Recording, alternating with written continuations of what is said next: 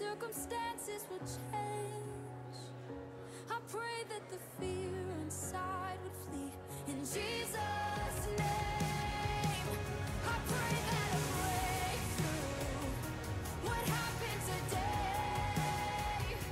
I pray miracles over your life in Jesus' name. I pray for revival, a restoration of faith.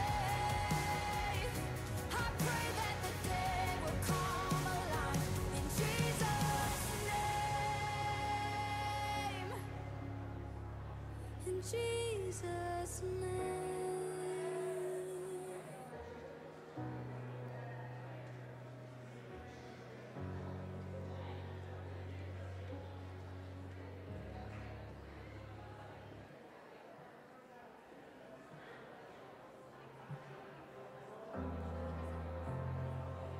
A great light dawns in Galilee. Some say madman, some say king. Wonder-working rebel priest, Jesus Christ the Nazarene. He knew well what it would take to free us all from sin and grave. A perfect man would have to die, and only he could pay that price. Friday's good 'cause Sunday's coming. Don't lose hope 'cause Sunday's coming. Devil, you're done, you better start running. Friday's good 'cause Sunday's coming.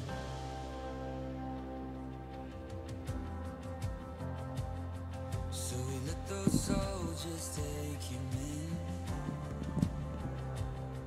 as his friend betrayed him with a kiss. And there before the mocking crowd, like a lamb to the slaughter, didn't make a sound. Then he carried that cross to Calvary, and he shed his blood to set us free. As the nails waiting in the sky were dark, the redemption of the world was up.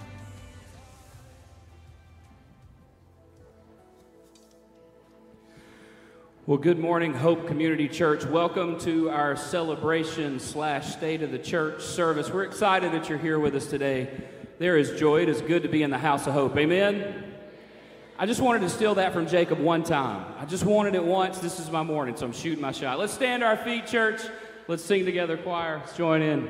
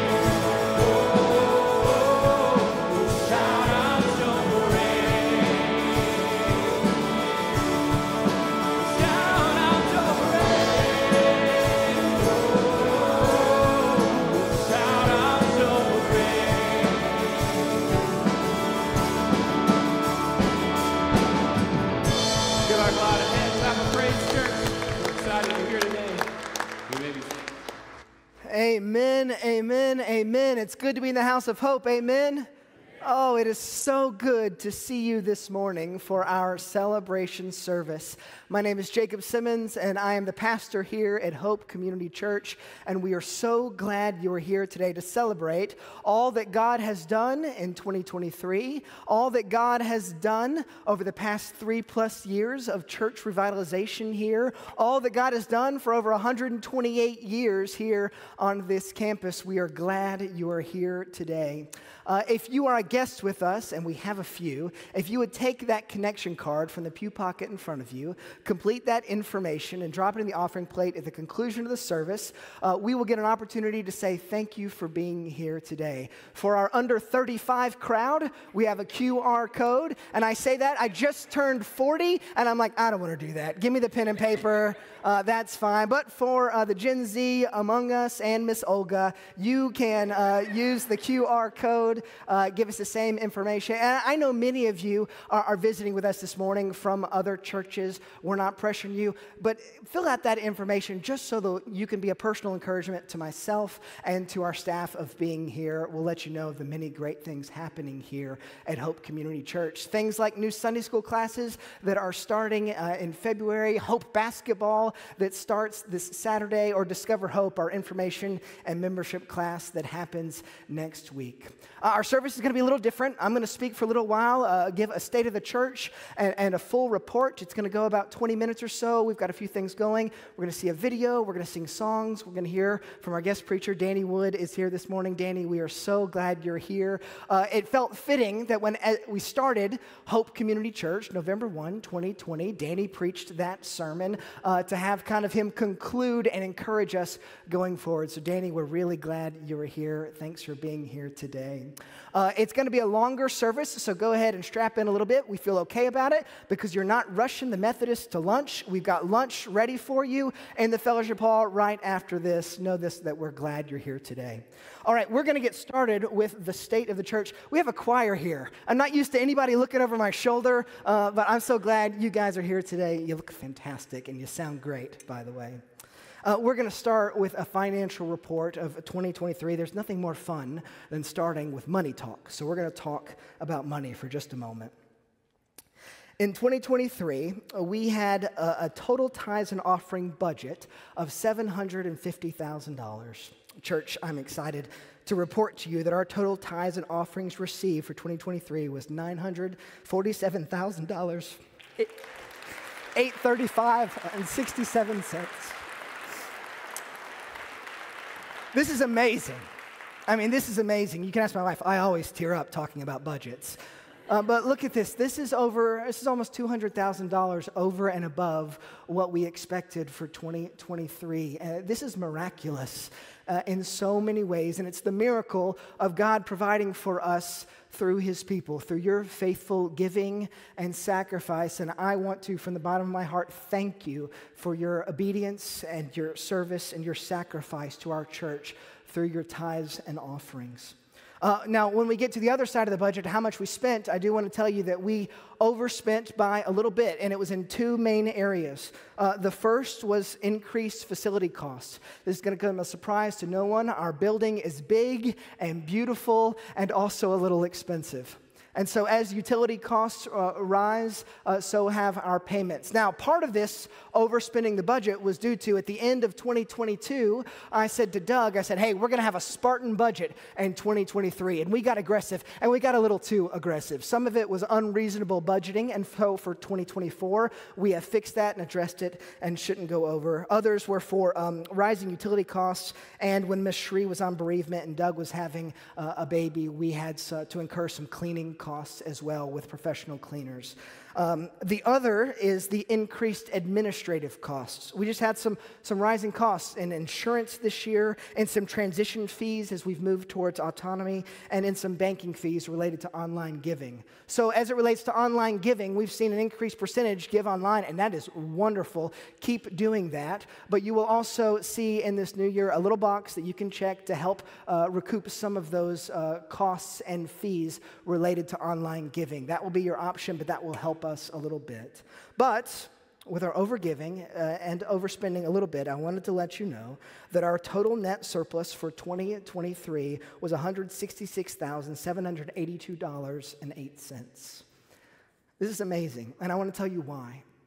It's amazing because when we set our budget for 2024, the way we budgeted is what do we feel like we need to do for this next year?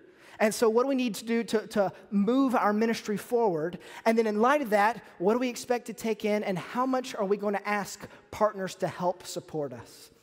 We thought we needed for 2024 $150,000 for partner support. Church, do you believe that God knows what you need before you even ask Him? Do you believe? Because right here, we were praying that partners would provide for us $150,000 to move the ministries forward, and already God was working in our community to provide for us exactly what we needed. This is amazing.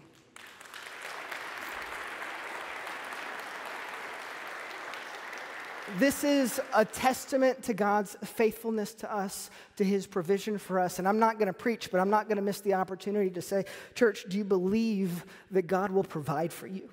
Do you believe that God will be faithful to you? Even down to pennies in the bank, He can provide for you. And it's in that spirit that we move forward in this next year. And I'm so excited about it. I'm reminded of when this started in 2020.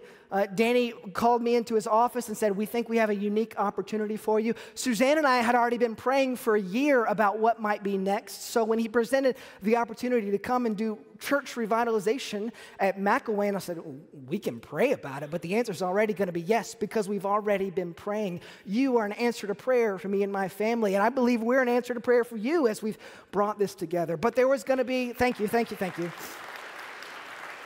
But Danny said we have to first do some due diligence. We got to look under the hood a little bit and see what this is going to cost this church revitalization. And so they looked around the building and personnel and everything that came along with that and said, we think it's going to cost about $1 million. And $1 million is $1 million. It doesn't matter how big a church is, $1 million is a lot of money. But when you know it, in 2020, during the COVID pandemic, Danny and the leadership at Shades Mountain Baptist said, hey, there's a lot of ministry things we're not going to get to do because we're not meeting in person, and we don't know what tithes and offerings are going to look like. Let's cut our budget by a significant amount so that we can be wise and thoughtful. And that significant amount was $1 million. And so when Shades Mountain Baptist met their budget, Shades had $1 million to devote to church revitalization, to McElwain, and to Hope Community Church. We are now, at the beginning and at the end, seeing evidence in this report of God's faithful provision to our work here, and it's amazing.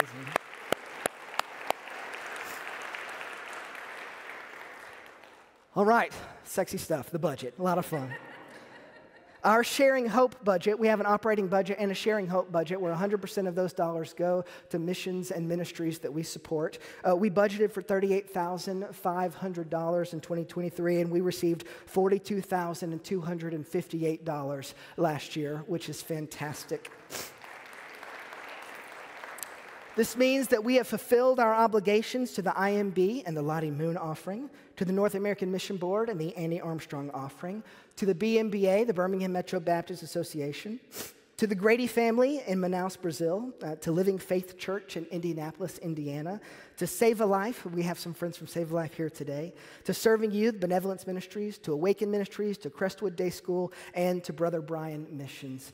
We also have some money left over that we're setting aside to hopefully give towards a Spanish-speaking church plant that might meet here on our campus. We're praying about that moving forward. This means that our total missions giving between Sharing Hope and the cooperative program was $62,162 in 2023. And you can clap for that.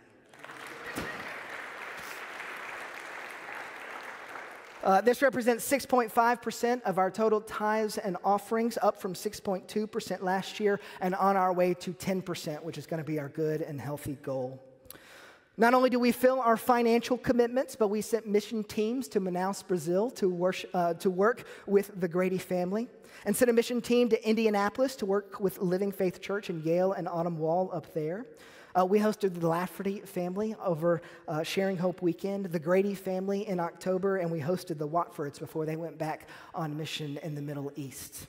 And Mike, it's a lot of fun to always support you guys with the IMB.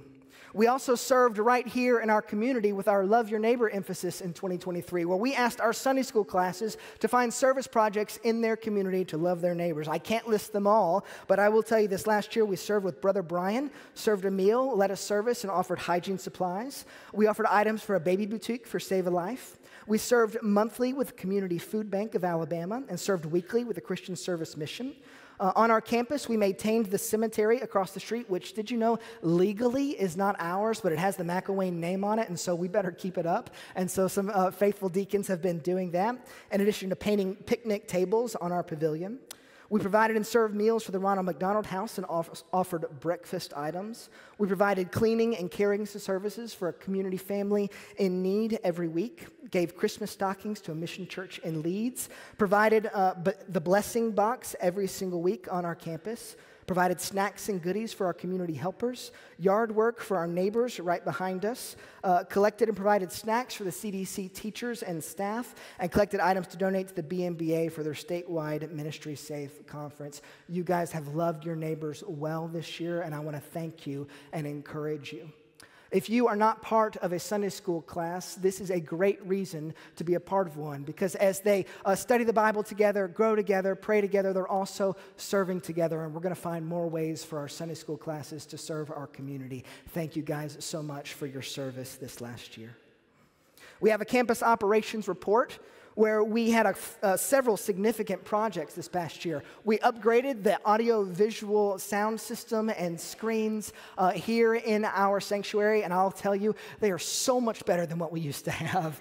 It was much needed, and they're amazing. Jeff and Craig and the team did a great job getting those up and useful, and we love it. We also have a new production room back in the old choir robing room. If you never popped your head back there, you need to do it. They produce our live stream, and they're doing a wonderful job. And you've also noticed that we had a lot of volunteers who were probably serving here that you haven't seen for a while. Well, they're serving back there. Lim and Chris and Grant and a great team is serving right back there, producing our live stream every week, and they're doing a great job. If you want to learn a little bit about production technology, we need some more volunteers. So let us know. We would love to get you connected to that ministry back there.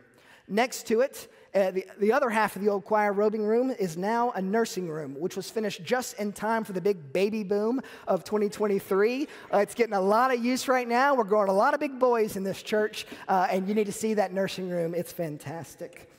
We also, my favorite project is we finished the pavilion out there at the park. It took all of 2023 to finish it, but it got done, and my dream is I would love to see Sunday school classes having lunch out there, birthday parties out there, community events out there. Let us know if you want to use that pavilion. We would love to see you use it. It is made for our neighbors and for our community, and we're excited about that. In 2024, one big project, among others, but a big one that I want us to undertake is a new signage all across campus. I've shoulder-tapped Craig Garrison to lead us in those efforts. You're going to be seeing more about that in the days ahead, but we have big projects for the year ahead.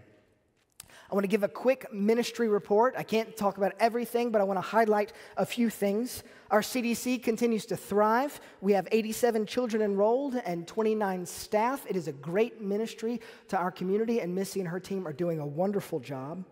Last year, we had over 70 services between Sunday mornings, weddings, funerals, and other services that took 60 volunteers. To you volunteers, thank you so much for serving our church in this way. Last year, we had 5 baptisms here at Hope Community Church, which is wonderful. That's 5 people who've put their faith in Jesus Christ and have joined our church, and we celebrate that.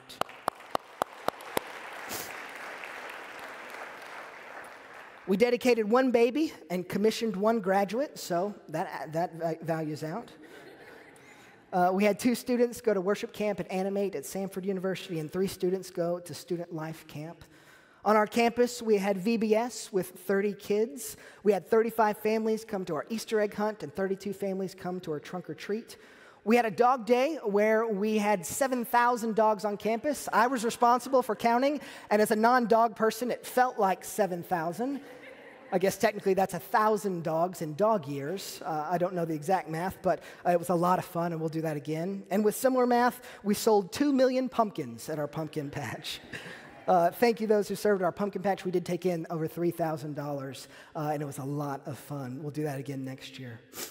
We hosted a gingerbread house party. We hosted Upward basketball. We hosted Upward soccer. This Saturday, we have Upward basketball. Big Mike is going to help us lead that. We have 30 kids signed up already, and it's going to be a lot of fun this Saturday at 11 o'clock. We hosted Date Night in July, hosted the Revive Summit for Church Revitalization in September, hosted a Christmas sing-along, and the highlight of our year was hosting Pine Cove City with 108 children on our campus. We also transitioned our Wednesday night programming from Celebrate Recovery to Celebrate Hope. That leadership came with a great and wonderful plan to broaden those ministries, and they're meeting every Wednesday night at 6 o'clock. They have a meal that's free, provided for you, and then they gather together to talk about what it means to be a faithful believer in a difficult world, and that team is doing a wonderful job. Joel, thank you so much for leading that. You're all welcome to join us Wednesday nights at 6 o'clock. Lastly, our HR report. Doug Steele tendered his resignation. We celebrated him with coffee and donuts. Please pray for us as we interview candidates for this position in the days ahead. So that's looking back. God has done a lot of great things this year, and I want to celebrate those, also with an eye towards what's ahead, because we have a lot of work ahead of us. We prayed for partners, and I want to give a great report that we have a number of churches that are going to partner with us this next year. Shades Mountain Baptist is going to continue to be a partner, and we're so excited about that. The Birmingham Metro Baptist Association, BMBA, is going to partner with us both financially and providing some administrative resources. Dr. Chris Crane is here, and we're so glad you're here, Chris. Chris has a vested interest in our church because his daughter Lauren joined our church this past year. She's at Mississippi College. She graduates this year, and she's going to be asking one of you for a job in the coming months, so please get ready for that. You're welcome, Chris. Dawson Memorial Baptist Church is going to partner with us this next year. First Baptist Church Decatur is going to partner with us. Their pastor is Blake Kersey, and he's going to preach our Sharing Hope weekend at the end of April, and we're really excited about that. Redeemer Community Church is going to partner with us, and Mountain Brook Baptist Church is going to partner with us, and we are so excited that these partners have come on board. And let me just tell you, because of our overage this past year, it really makes these conversations about partnerships so much easier, because these are not partners to keep us surviving, but no, these are partners who are helping us move the ministry forward, who don't have to provide if they don't want to, but because they see what's happening here, they see church revitalization, they hear the testimonies of Hope Community Church, they want to be a part of this, and they want to help us moving forward, and I am so, so thankful. So let's give a round of applause for our partners.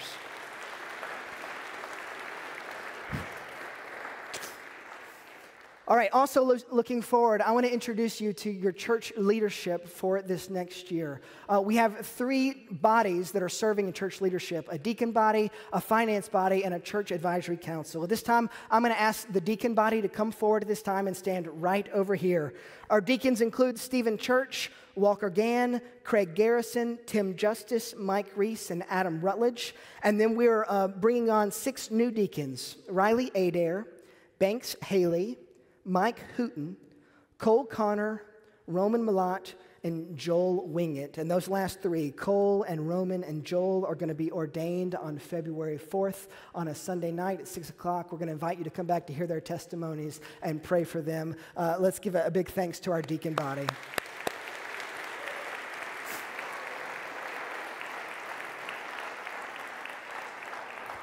And then right over here, I'm going to introduce our finance team. This includes Richard Phillips, Savannah Harwood, Peter Juan, Tracy Adair, and Walker Gann. And Walker, you're doing double duty, so you're going to decide where you want to stand for this a little bit. All right, very good. This team has already been up and functioning and meeting, and we just do whatever Richard Phillips tells us to do. No, they set the budget, they're advising, we're communicating well together, and this team is fantastic. Let's thank our our finance team. And then we have an advisory council. I'm going to start with Mike and Barry. Y'all come up here and stand in the center. Mike and Barry are serving as elders in our church, and the elders set the theological foundation for the church. So things about what's preached and what's taught. Y'all stand out here in the middle. And church membership, the elders are leading in that. And we've also asked for, in addition to an advisory council, that's going to be a member of the finance team. It's going to be Savannah. It's going to be a member of the deacons, and we're voting tomorrow night on who the chairman's going to be. And 2 at-large members, and we've nominated and voted on Grace Malott and Ray Russell to serve those 2 roles. So Grace is going to come forward, and Ray, you're going to come forward at this time, because I'm going to ask you to pray in just a minute. So you come right up here if you don't mind. I want you to come up here.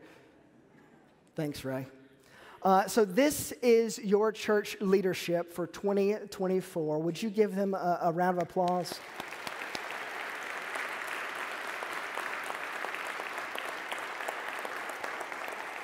And I know you're thinking, those are the church leaders, and they are highly capable, so I get to take the year off. No.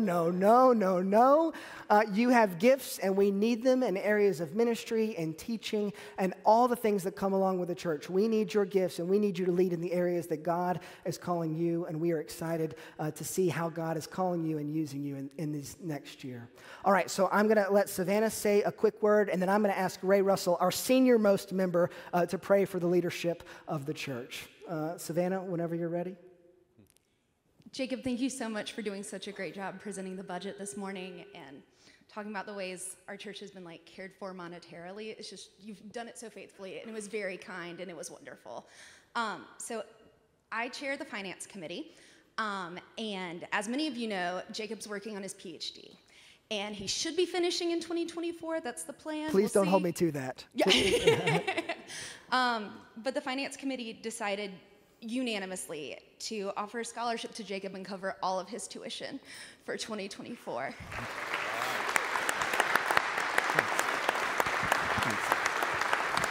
have a certificate. Thank you so much. Ray, would you pray for us? Let's bow our heads. Heavenly Father, we thank you so much for 128 years of history. Yes. But we thank you more so for what the future holds.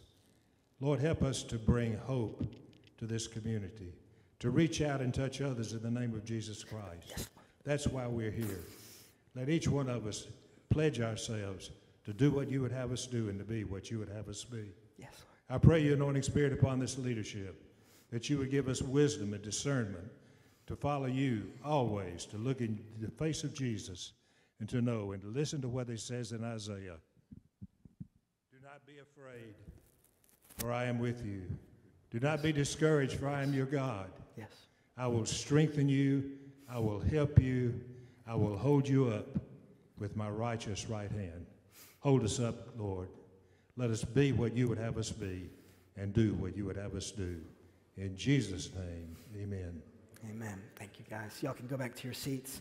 And sincerely, thank you guys for this. This is a huge help to me and my family. I really, really appreciate it. All right, we're nearing the end of the State of the Church, but I have a couple presentations to make. One, I wanted to introduce a new friend to me. You may want to know, all right, who is the pastor accountable to? Well, you saw your church leadership, and if ever needs somebody to put me in line, Mike and Barry are going to do it. They're just going to do it. But also, I have a pastor and a coach. You know Danny Wood. Danny's my pastor and has been since 2003. And we get together from time to time, and he encourages me. And we talk about you. We talk about how things are going, and he advises me. But I have a new friend. Gary Hollingsworth is here. Gary, would you stand real quick? Gary is a friend of mine, and he's become my new coach.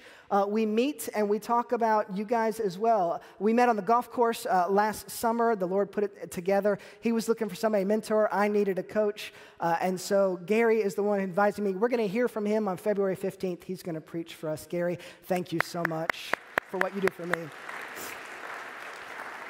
Gary was the pastor at First Trustville for 1995 to 2005, had a number of ministry posts, and just recently retired as the head of Southern Baptist in South Carolina. And he thought he was done, but now I'm putting him to work as well. His wife Gwen is here. We're so glad that you are here.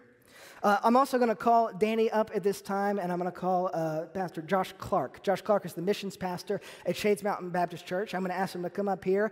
Jody is going to play the role of Vanna White because, yeah, Jody, great job. You got an applause for your Vanna-ing. I've written a letter on our behalf to Shades Mountain Baptist Church thanking them for the work that they've put here into Hope Community Church. And this is a copy of that letter. Jody's going to give it a copy to Josh and a copy to Danny. But I want to read that now. We have a number of friends from Shades Mountain here this morning, and this is to you. On January 14th, 2024, to the saints of Shades Mountain Baptist Church. On this day of celebration, the members of Hope Community Church wish to offer deep and heartfelt thanksgiving for the generosity and sacrifice of Shades Mountain Baptist Church and her members. In 2020, the Lord initiated a plan wherein Shades Mountain and McElwain would form a new partnership toward the work of church revitalization in East Birmingham. The vision from the onset was for Shades Mountain to help and nurture an older church with new resources and a renewed vision to serve this community and share the hope we have in Jesus Christ until the day that the church was able to stand on her own again. This was a God-sized vision that only He could do, and it required a significant sacrifice of the membership at Shades Mountain. Church revitalization is slow, arduous, and costly. It is both painful and fruitful. In those ways, it looks much like the kingdom of God. Because of your commitment to this work and your selfless sacrifice, this community in East Birmingham gets to witness an old church that has long since proclaimed the resurrection of Jesus Christ be born anew to continue that work for generations to come. Thank you, Shades Mountain, for your generosity. Thank you for your sacrifice. Thank you for your commitment to the kingdom of God. Thank you for your love for others, and thank you for your willingness to live sent right across town in Birmingham. We pray that the Lord continues to bless the saints at Shades Mountain Baptist Church, that your love for God may abound more and more, and that your ministries would continue to be faithful for the glory of God. Specifically, we want to thank those who helped lead this effort. We offer sincere thanks to Danny Wood, Chad Kosovoom, and Tim Wheat, who helped initiate this work and led in this God-sized vision. We offer thanks to George Wright and Josh Clark, who have joined this work as advisors and encouragers. We offer thanks to Tom Boston, whose gifts and counsel were invaluable. We offer thanks to Denise Bruce, Ronnie Hardy, Tori Harris, Ryan Maynard, Kim Sims, and Deborah McWaters, who took on extra work beyond their own workload to help us get started and running smoothly. We offer thanks to the many of you who prayed for us, encouraged us, visited us, financially supported us, served us and served with us, and sent others to join us at Hope Community Church. We are forever grateful to each of you. We echo the prayer of Paul, who writes in Philippians 1, verse 3 through 5, I thank my God in all my remembrance of you, always in every prayer of mine, for you all, making my prayer with joy, because of your partnership in the gospel from the first day until now. Thank you, Shades. With gratitude and hope, the saints of Hope Community Church. Can we thank Shades Mountain Baptist? Thank you so much. I love you too. Thank you so much. Man. It's an honor. Love you guys. And thank you, Father. Thank you.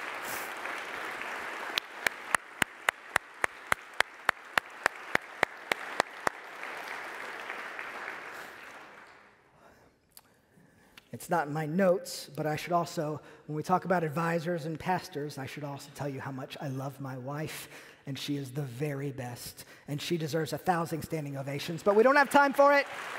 We don't have time for it.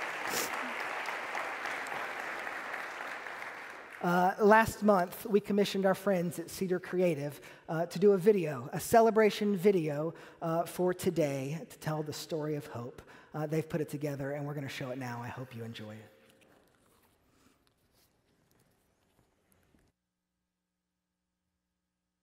Somebody enrolled me in Sunday school when I was 3 years old, because I've got the certificate in 1940.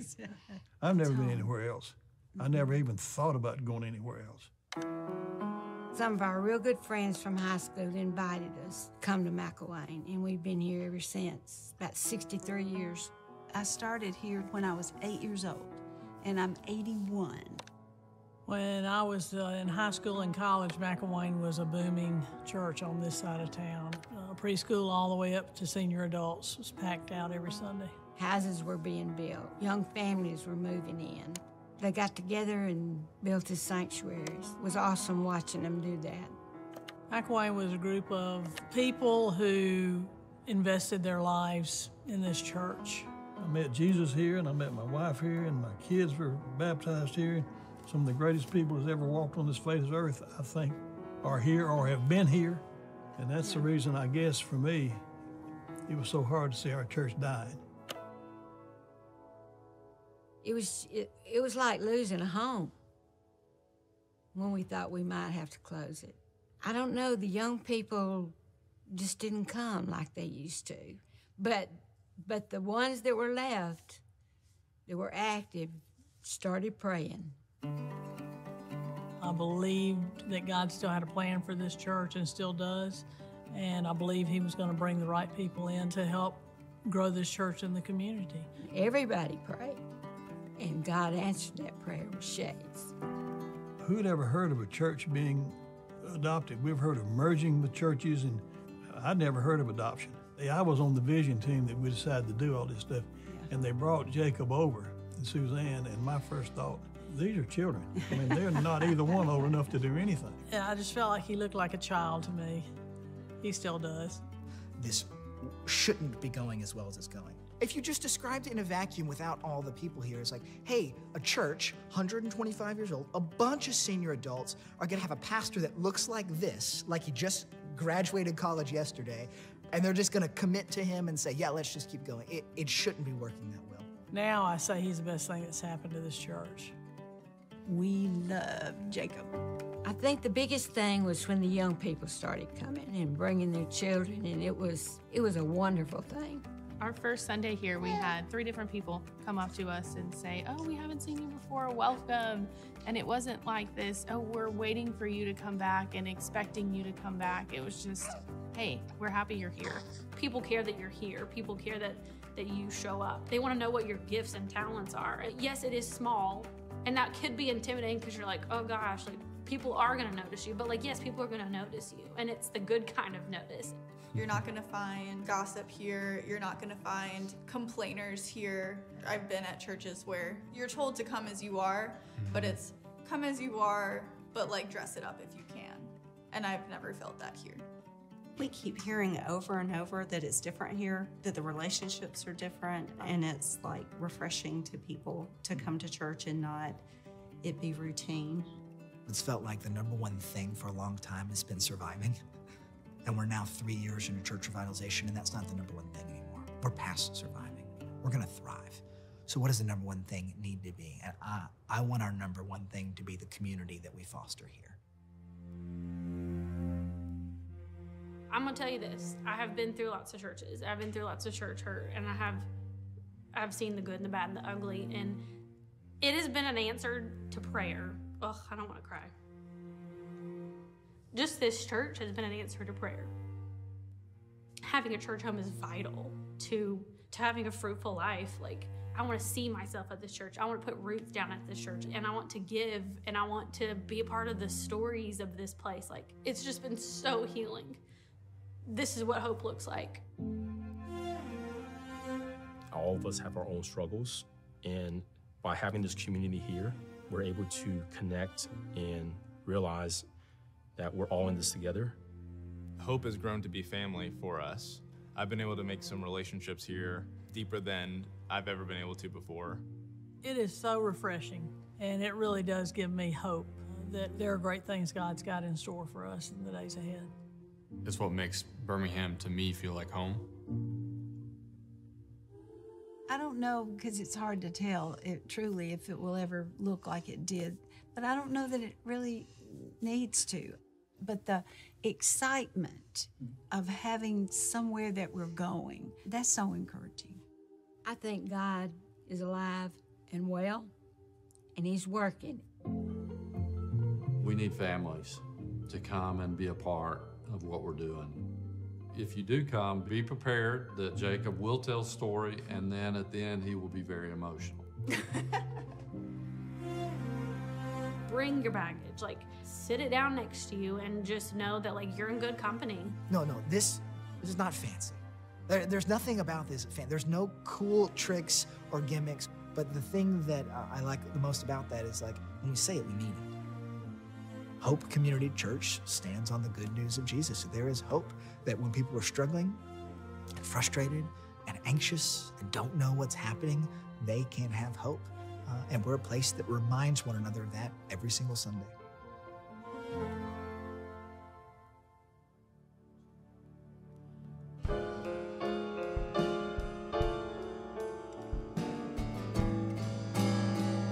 Stand together, church, sing this with me. Great is thy faithfulness. Great is thy faithfulness. Morning by morning, new mercies I see. All I have needed, thy hand hath provided. Great is thy faithfulness, Lord, unto me. Pardon for sin. Pardon for sin, peace that endureth. Thine own dear presence to cheer and to guide. Strength for today and bright hope for tomorrow. Blessings all mine with 10,000 beside. Great is thy faithfulness. Great is thy faithfulness. Morning by morning, new mercies I see. All I have needed, thy hand hath provided.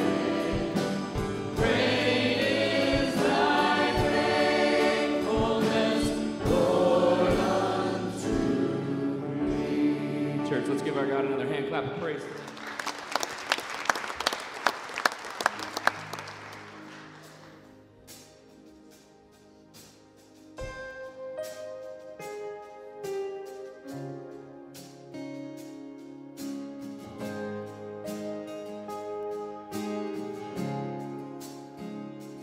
Were creation suddenly articulate with 1,000 tongues to lift one cry, then from north to south and east to west, we hear Christ be magnified.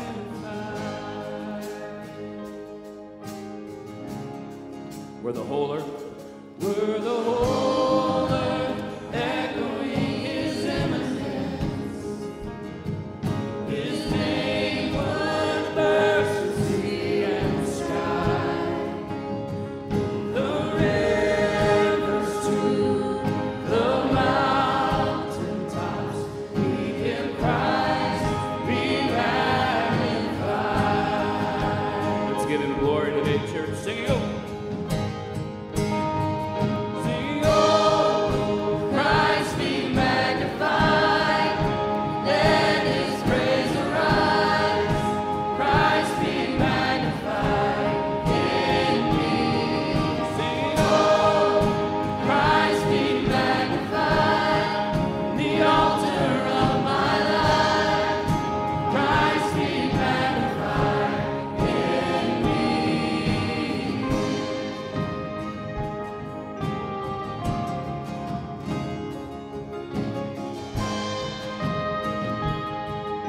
When every creature finds its inmost melody.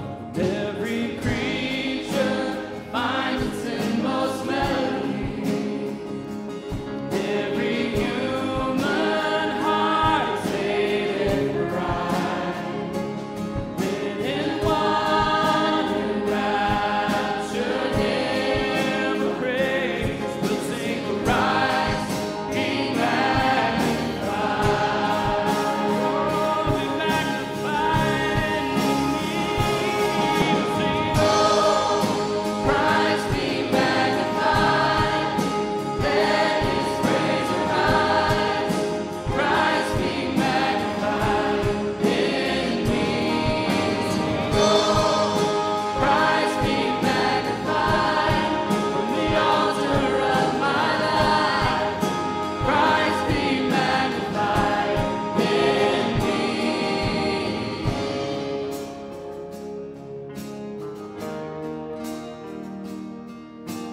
is our declaration today. I won't bow to idols. I won't bow to idols. I'll stand strong and worship you. If it puts me in the fire, I'll rejoice 'cause you're there too.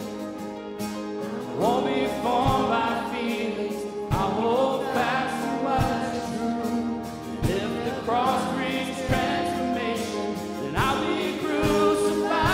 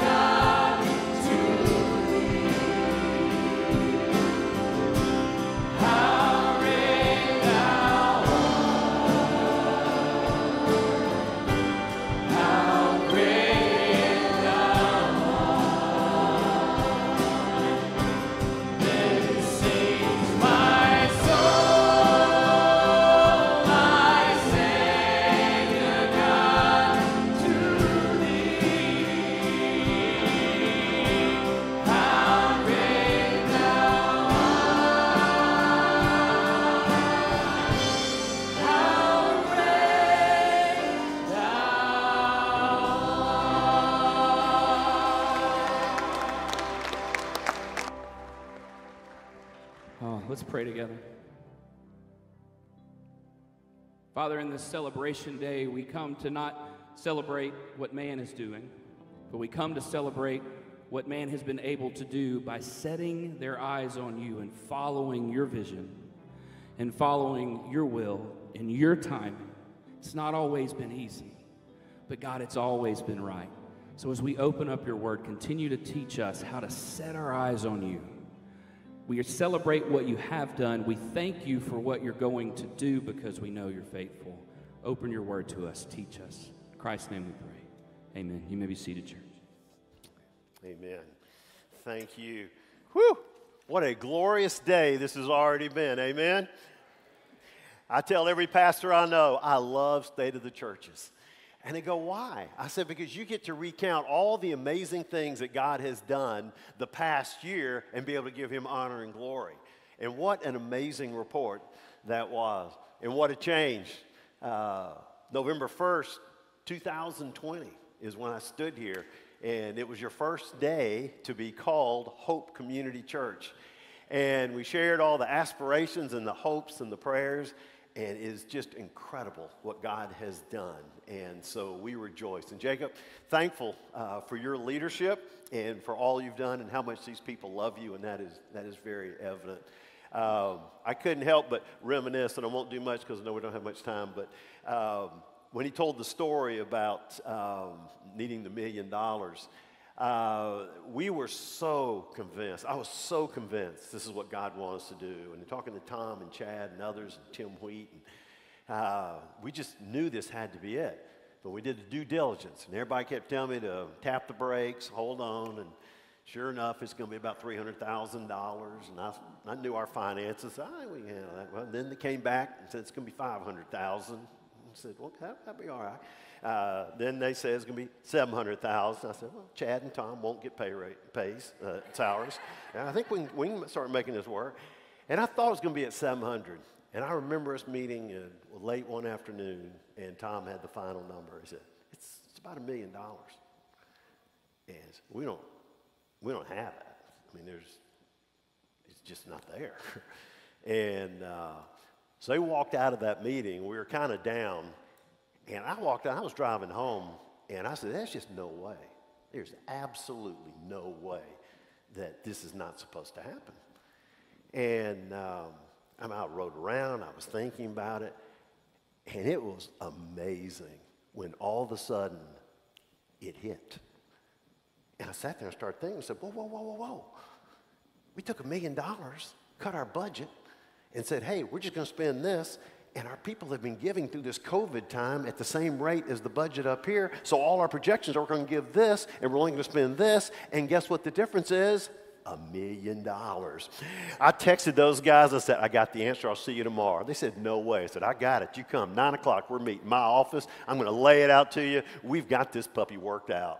They walked in there and said, where did you come up with $1 million? I laid it out, and it was like a Gomer Pyle thing. Golly. I mean, it was, whoa, are you serious? And man, you talking about exciting, going and sharing with our deacons and then moving forward with this, and God has just been all over it. And just want to tell you that just from my own personal walk and opportunities to serve as a pastor, 2 different churches in Ruston and at Shades Mountain, this is one of the high water marks of my entire ministry, is to be able to see God take something like this to come alive. And I'll tell you one of the things that impressed me so much, the leadership of this church over 3 years ago, when we sat and met with them, and they said, God's not finished with us yet, and they're not finished with this location. And you have been blessed with some incredible saints of God. And so you need to give them a hand. Wow. So thank you. Thank all of you. Well, here, Jacob, and as I move, I don't want to mess up the mic, guys. So if I go to the side, just wave me back. Here, is that it? Okay, we're still good. We're still good. We're still good. All right. I like to usually stretch the envelope till they go, no, move this way. So this is what Jacob calls me, says, I want you to close it out. And so I'm going to do the state of the church, and I want you to give us a sermon to kind of send us out. I said, okay. He said, I've had this phrase in my head, and it's called hope for tomorrow. I said, oh, that's good. That's good. I said, you got a passage of scripture? No, don't have a scripture. Hope for tomorrow. I said, okay. I said, so kind of any particular direction, you want me to go? Hope for tomorrow. That's it. I got 3 words. That's what I'm going on. So, folks, I'm preaching hope for tomorrow, and let's hope it's the right hope for tomorrow. When I was a pastor in Ruston, Louisiana, there was an African-American former football coach who was starting a church, and it started meeting in a hotel there, the one hotel, Holiday Inn. And as they were meeting there in the Holiday Inn, man, they started growing.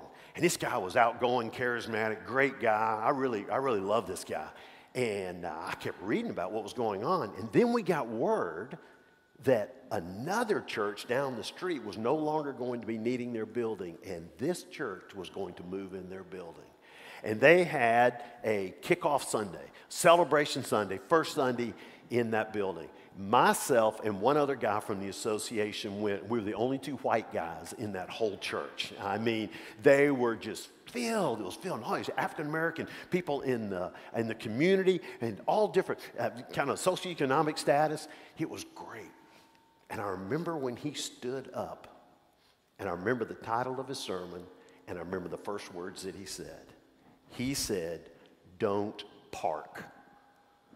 Don't park." He says, hey, we're in this building now, but we have not arrived. This is not to be a parking spot. This is to be a launching pad, and we are to go from here. And so when you hear all the excitement on this report, the state of the church and all that is happening, it's easy for this to be like a pregame talk before a sports event. It's being like in the locker room getting ready to play a football game, and that coach is standing up and he's getting you so jacked up you can't wait. And all of a sudden, you're fired up, and he's talking, he's loving it. And you guys are high-fiving each other, hitting shoulder pads, loving it. And then they say, let's get ready to go out. No, this is fun. Let's stay right here. Give me another talk. You, assistant coach, you give me another talk. Oh, that was good. Trainer, oh, I love you. Give me a talk over here. And we're just going to stay right here in the locker room because we're all buds and we're loving it. But you see, that's not what we got you fired up. Isn't that correct? We got you fired up so you can run through those doors, get out on the playing field, and that's where it's all happening. And so when you think about hope for tomorrow, what it means is get out of here. That as soon as this service is over, you need to get out of here and you need to get out there into this community. You say, well, where is there? There is found in John chapter 5. So if you've got your Bibles, I want you to open to John chapter 5. And in John chapter 5, we're going to read a story, some of you are very familiar, a story about Jesus and healing a man at the pool of Bethesda. In John chapter 5, starting in the 2nd verse, he says, now there is in Jerusalem by the sheep gate a pool in Aramaic called Bethesda, which has 5 roof colonnades. And in these lay a multitude of invalids, blind, lame, and paralyzed. One man was there who had been an invalid for 38 years. And when Jesus saw him lying there and knew that he had already been there a long time, he said to him, do you want to be healed? The sick man answered him. He says, sir, I have no one to put me into the pool, because when the water is stirred up and while I'm going, another steps down before me. And Jesus said to him, get up, take up your bed, and walk. And at once the man was healed, and he took up his bed, and he walked. It's a scene that has been excavated. It's this pool of Bethesda. They believe it was a trapezoidal shape, about 220 feet wide and 315 or more feet long. That's longer than a football field. So just imagine this football field and 220 feet wide, and there's a partition right down the center. There are these 5 colonnades all around, and in those porticos and those colonnades, there were just the sick, the lame, the atrophied. I mean, it's just all these people that are sick and looking for some type of healing. I mean, it's a sad area. It's a difficult area to even go. In fact, it was so disgusting that the Pharisees even refused to walk through there for fear that it would mess up their ritual purity. So they wouldn't even go there. And this is the place that Jesus himself chose to go and to walk into. Listen, hope for tomorrow. Hope for tomorrow is getting your hands dirty, ministering to messy people. It's stepping into situations that don't have easy answers. Because, you know, in some sense, folks, we're all a mess. We just pretend better inside here in the church, and we kind of look better just sitting in pews. But the bottom line is, we all kind of got messy lives. And we don't want to just hide it here. We want to get out into the community and just get our hands dirty in ministry with messy people. Hope for tomorrow. Don't get pharisaical. You've got a community to reach. Jesus didn't let the messiness stop him. And in fact, Jesus is calling all of us to this mess. Now, in your Bible, you probably got a little footnote. And if you've gotten as old as I have, you have absolutely no idea how to read it because it is minuscule writing at the very bottom. But what it shows is there was a scribal notation in the second half of verse 3 and all of verse 4 that was added later. And it says this: they're waiting for the moving of the water, for an angel of the Lord went down at certain seasons into the pool and stirred the water. And whoever stepped in first after the stirring of the water was healed of whatever disease that he had. So most likely, as these people laid around these pools, there would be an intermittent stirring of the water. Most people believe it was probably some spring that was underneath it, and every so often it would bubble up. And there was the thought that if you could be the first person in the pool, you could get the healing waters and you would be healed of whatever situation, malady that you had. And so this is what they're going off of. And this is where all these people are sitting around just waiting for that. And then we get introduced in verse 5 to an invalid, a man who has been an invalid for 38 years. Now, just hearing his story, you believe there's some type of paralysis or lameness, and he is one of the people that is laying there. And in verse 6, it says, when Jesus saw him lying there. Now, there were lots of people there. And yet, when Jesus chose to walk over, out of all the people, that one guy. I always questioned that. I always wondered, why that guy? What was it about that one particular guy? I remember, I think I got some insight into this at a deacon's retreat. We had a bonfire one night, and Dr. Alex Childs, who was a deacon, began to just talk about his practice. And he says, in my practice, I deal with patients who have experienced some of the greatest pain, and thus they're in need of some of the greatest ministry. And that kind of hit me. And I thought about this passage. Maybe Jesus, with all of his supernatural knowledge, as he looks out through all these different people, he sees the one man who has the greatest pain, who has the greatest need, who has the greatest helplessness, and who has the greatest hopelessness. And so that's the individual that he goes to. And it says that he knew this man. He knew his history, supernaturally knew his history. And so he walks up to him and he asks him the question, do you want to be healed? Do you want to be healed? There are often times in the Bible that we think that Jesus asked silly questions, don't we? I think of Jacob and myself. We both have a tendency to get sarcastic. Would that be correct? And I tell my wife it's a spiritual gift. She says it'll get you killed one day, but that's okay. It's almost like if you or I had been laying there, I think our first response would be, duh, what do you think I'm here for? I've been laying here for years, and it's surely not the view. Yeah. No, but he asked him, he says, Do you want to be healed? And different people have different reasons for it as to what up. And I remember reading one where someone said he had probably been there so long that he had either lost hope that he would get healed. And you'll hear in his answer, he says, you know, there's no one that can help me even to get into the water. Other people get into it first, so he's hopeless and he's helpless. So maybe he doesn't really have a desire to get healed. Maybe he's just written it off. It may be just the fact that some stranger walks up to him and looks him in the eye and says, do you want to be healed? Now, I love watching The Chosen, and probably, hopefully, many of you do too. And I looked at that scene. I reviewed that scene, about a 4.5-minute clip of what they showed on The Chosen. And my thought was, exactly what Jesus did there, is that he would get down in this man's face and talk to him. And as this guy's laying down, it's almost as Jesus would be just here to be able to look him in the face and just ask him the question, do you want to be healed? It was interesting the way they did it with The Chosen is the guy then becomes to say, well, you know, I don't have anybody or others. He says, no, I'm not talking about anybody else. Look, you. Do you want to be healed? And he went off a little bit on tangent, and he says, I don't care about that. Do you want to be healed? He's just zeroing in on it. Do you want to be healed? And as the man thought about it, he then came back and he's sitting there saying, I have no idea who this man is, but you know, this guy could be someone that could help me get in the water. And he says, well, let me just tell you my predicament.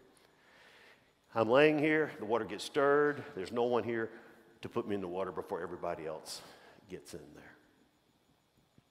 And that seems to sort of be his best answer that he can give. Well, hope for tomorrow. You look beyond people's physical condition or their economic standing, whether it's high or low, and look right into their soul and see their greatest need. Ask the penetrating questions to show that you care and that you want to help. Your presence and your perceptions can begin to lower defenses and open up lives to hear the message that you want to share. And that is the good news of the gospel. Let's hope for tomorrow. Let's just don't assume anything. Let's ask the penetrating question. If you get a blow-off answer, stay with it. Do you want to be healed? What is the hurt in your life? And stay with it. Jesus did it with this man. He gave his answer. And in this man's answer, he showed he had a helplessness and a hopelessness. I mean, in the rare chance that the stirring happened while he was there, he couldn't get in. And since he didn't have any help, he had no hope. And so he's got no hope, no help. And he said, maybe the best you can do is help put me into the water. But Jesus offered so much more. You know what he offered? He offered himself. And he offered his power. Jesus was not going to be just a friend to help him maintain his false illusion of life, but it was to free him from the bondage of the lies that were around him that were crushing his hope. This is all a lie that's around you. This is not where the healing is. And you're sitting around all these different people and they're just promulgating these lies over here. You don't need to be listening to that anymore. Hope for tomorrow is boldly telling people about the way, the truth, and the life. Not propping up the lies of this world and all its false promises. Not sitting back and letting people be deceived by Satan's lies that permeate this world. It is confidently standing on the Word of God, sharing the Word of God, and seeing the power of God change lives. That is hope for tomorrow. And so in the midst of this, what Jesus does is he gives 3 commands. He says, get up. Do the one thing you cannot do because I asked you to do it through the power that I'm going to give you. Get up. And he's telling him to go on and get up. Jesus brings him face to face with the one thing that seems impossible, and he commands him to act at that point. No longer do you need to be in bondage to this malady. It's time to shake that off, and I'm asking you through the power of Jesus Christ to get up. And then Once he gets up, he tells him, take up your bed. Take up your bed.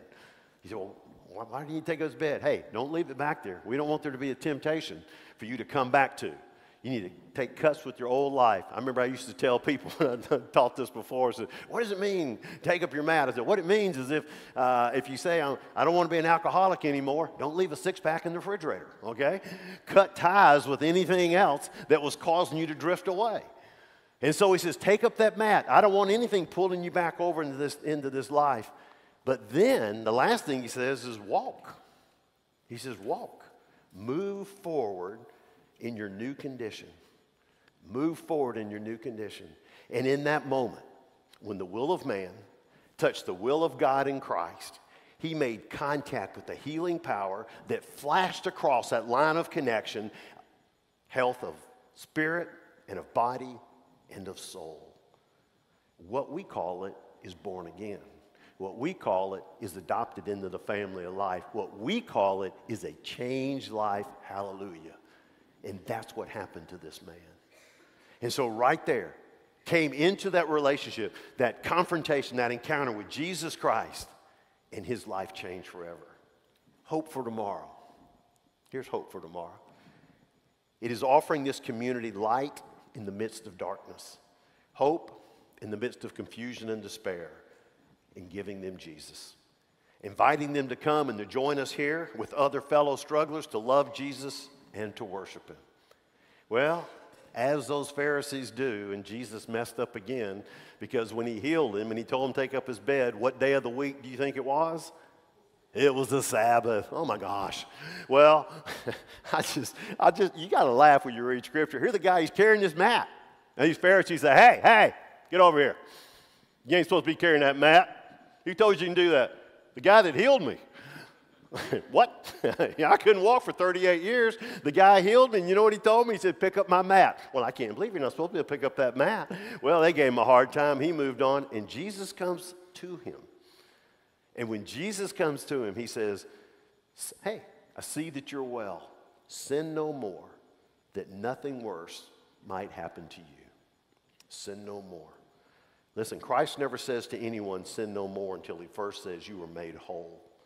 And as you make contact with Jesus in an act of willing surrender, he gives you the power which enables you to live no longer under the mastery of sin, but a victorious, God-honoring life, a life of wholeness. Hope for tomorrow? Hope for tomorrow is leading people to Christ, but not leaving them there. It is discipling them and helping them grow into fully devoted followers of Christ, living transformed lives and bringing honor and glory to his name. This is hope for tomorrow. It is helping to reach this community for Christ, not just to check a box off, but then to bring them in, to disciple them, and to grow them up. So that years from now, when you stand here and you celebrate your 25th anniversary as Hope Community Church, you will have stories of people who have experienced that growth. You know, it's interesting. I'm a huge Billy Joel fan. And for those that don't know, that's a musician. All right, they said, what position does he play? Billy Joel, he's an incredible songwriter, singer, musician, just incredible. And they asked him a question on the Billy Joel channel. And he said, when you sit down at the piano and you just place your fingers on the piano, what is your default? What would you just normally go to?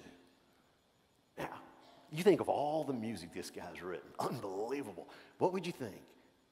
He says, Beethoven. He says, because I was trained as a child in classical piano, and that's just my chops. And my default is Beethoven. Gosh, I was thinking, wouldn't that be great that years from now, kids that are raised up in this church, and they come back as adults, and you call them up here and you just ask them a question. And you say, when things are difficult in life and when you're just uncertain about stuff, kind of what's your default? What do you go to? You know, I go back to 3rd grade Vacation Bible School, and the verses that I was taught, that's what I go to. It's God's Word. You know, I learned that as a child here at Hope Community. church. Isn't that what you want? Now see, that's a hope for tomorrow because you have invested in people's lives and it has grown. So, hope for tomorrow. Almost 4 years ago, the senior leadership of this church made the decision to reaffirm their belief and their commitment that what God started in 1895 at this location, He wanted to continue. So today, after 3 years of hard work and exciting progress, Hope Community Church is poised to once again be a vibrant place of hope and helping a surrounding community of about 55,000 people, many who are lost spiritually, feeling helpless, and feeling hopeless. And for the lame man in John chapter 5, Jesus gave him a hope for today. He gave him a new start. But folks, you know what else He gave him? He gave him a hope for tomorrow and for each day that stretched out before him.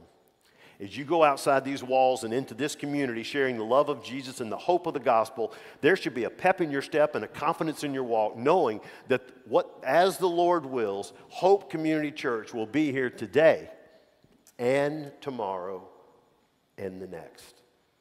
Hope for tomorrow. It's kind of like a play on words, Jacob. When you said hope for tomorrow, hope for tomorrow is a biblical truth that once I become a child of God, I live a life of hope and expectation today, tomorrow, the next day, the next day, the next day, all the way up to the last day and into my first day in heaven. Isn't that right? We have that hope. And that hope is every day and it is the next day. And you know why? Because I know who holds tomorrow, and there's no safer place to be than in the hands of my Lord. And hope for tomorrow also means that, Lord willing, Hope Community Church will be here in this community serving the needs of these people today, tomorrow, the next tomorrow for years and years to come. There's like a weightiness and a solidarity to tomorrow, isn't there? You know, have you ever had a situation where maybe a child, maybe a spouse, maybe a friend going through a rough time, and you're talking to them, you're giving them some comfort, and they've got something really big the next day, and you look at them and you say, hey, I'll be there tomorrow. What does that do for them? There's something about a good weightiness to know. You're going to be there tomorrow? I sure am. Hope Community Church, you're going to be there tomorrow. When you go out in this community and you begin to share with people, you begin to serve people in this community, you're not just some flyby, you're not just checking off a box. Because after you've talked to them, they say, well, where are you going to be tomorrow? I'm going to be right here. And guess what? Hope Community Church is going to be here tomorrow and tomorrow and tomorrow. And we will be here to serve you. So for Hope Community Church, today is a celebration of autonomy. But remember that today is the first step toward tomorrow. Let me give you an opportunity. Let's go to the Lord in prayer. Let's pray. Heavenly Father, I thank you so much for this glorious church. I thank you for its history. I thank you for those in 1895 who felt the call of God to claim this community, this area, and to say, we're going to place a lighthouse right here. And then, Lord, over all the years, so much great ministry. But then in these past few years where there have been those difficulties, those saints, those leaders that you raised up in this place who had that same call, that same fire in their bones, and just said, this isn't all.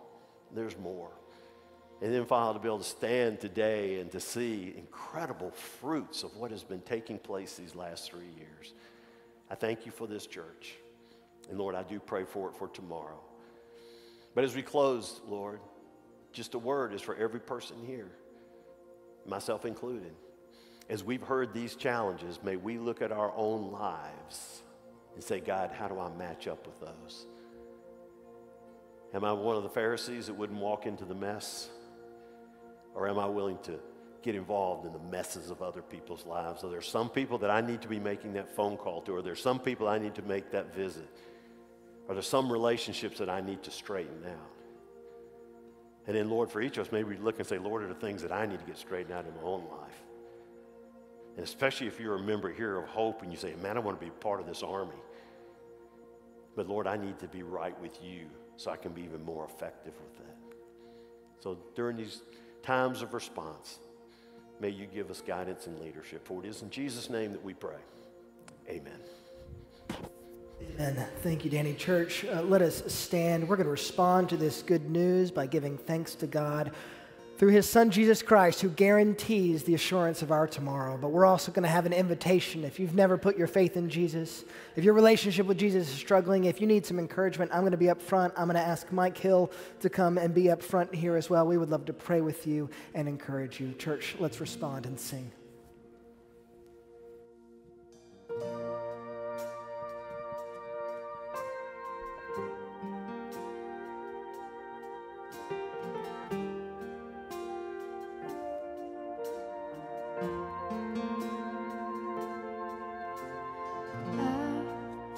Was a wretch, I remember who I was. I was lost, I was blind, I was running out of time. Sin separated, the breach was far too wide. But from the far side of the chasm, you had me in your sight. So you made a way across the great divide, left behind heaven's throne to build it here inside. And there at the cross, you paid the debt I owed, broke my chains, freed my soul,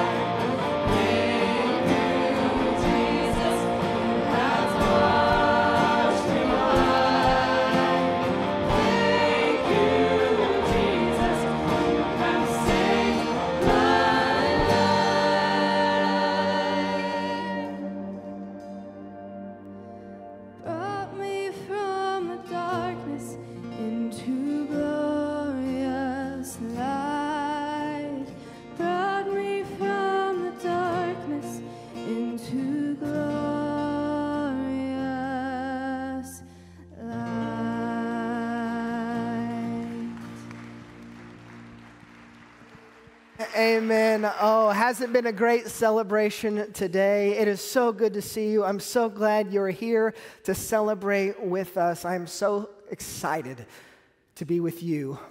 Hope for tomorrow and tomorrow and tomorrow. Isn't God good? Thank you to Jeff and his team for putting today together. And if you know me, yes, we'll clap for Jeff. And if you know me, my extroversion is going nuts because I see all my friends in the room together and I want to hug you all, but I also know it's late, so I'm going to say, Hope Community Church, if you see somebody you don't know, it's a friend of mine, give them a hug. Thank them for being here. Put your email in the offering plate. I'll email you this week. You're all invited to lunch, but before we go, we like to recite and receive our benediction together. So let us say together, today we have loved God. Let's go from this place, loving our neighbor and sharing the hope we have in Christ Jesus. Go in hope, church.